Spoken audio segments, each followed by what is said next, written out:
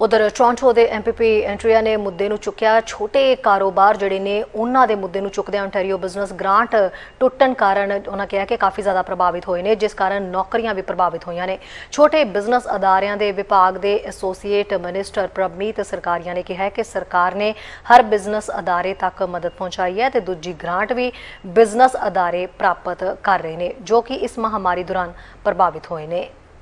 Thank you very much, Mr. Speaker, and appreciate the member opposite bringing forward these concerns. We have hosted numerous consultations with business owners, chambers across this province, racialized communities to see the impact that COVID is having on specific businesses. We will continue to ensure that those businesses have access to the government, continue listening to their concerns.